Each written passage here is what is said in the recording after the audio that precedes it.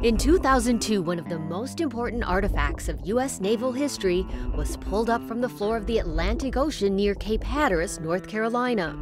The gun turret of the USS Monitor had sat untouched since New Year's Eve 1862, and now it would be resurrected and moved to America's National Maritime Museum in Newport News, Virginia. It was March 8, 1862, and the Confederate ironclad, the CSS Virginia, also known as the Merrimack, methodically dismantled the Union's wooden naval fleet one ship at a time. There was no stopping this technologically superior warship, and soon the Atlantic coast would belong to the Confederate States of America. This was the Battle of Hampton Roads, and soon naval warfare would be changed forever. On March 8th, the Confederate ironclad Virginia was wreaking havoc on the Union blockading fleet in the harbor. They actually caused so much damage that it was the worst loss of life for the U.S. Navy prior to Pearl Harbor. So a massive, massive engagement on March 8th. With nightfall and fog buying the Union time, the unstoppable ironclad, the Virginia, was forced to wait till morning. Then as the sun rose, it steamed to its next target, the great wooden warship, the USS Minnesota, which stood defenseless. They wanted to sink also the Minnesota. But before that could all happen, the USS Monitor entered the picture. Arriving at literally the nick of time to save the Minnesota and the remaining fleet came the odd-looking Union ironclad, the USS Monitor, a secret weapon few knew about, including the crew of the Virginia.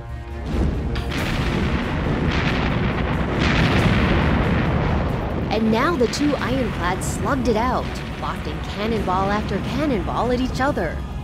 For over 4 hours, they engaged essentially at point-blank range in brutal combat, just firing iron cannonballs into the iron armor, about as close as we are right now, just fighting it out. And although it was considered a draw by most historians, it proved that ironclad technology was really the future of all naval warfare, and so that really set the benchmark in advancing naval technology. This was really the beginning of the modern Navy, the modern fleets, the iron ships, and they were completely iron.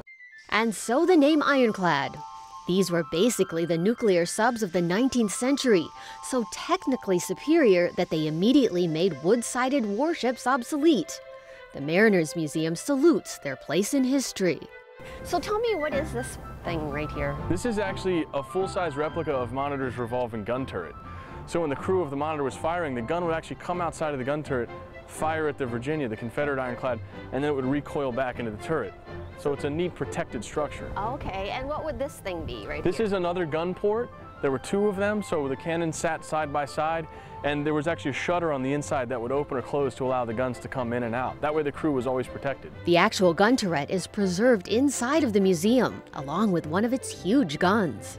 It's unbelievable what we have here. When the archaeologists went to the wreck site and recovered the revolving gun turret back in 2002, they brought up the turret, but it was filled with archaeological sediment from the ocean. So as we worked on it at the museum and as we worked with the archaeologists and we removed the sediment layer by layer by layer, we discovered many artifacts. And that includes things you'd expect, like the big cannons that were on the inside, the gun carriages, but even more personal items like silverware with sailors' initials inscribed on them. Personal items like keys, coins, pocket knives, pencils, and even 2 sets of human remains.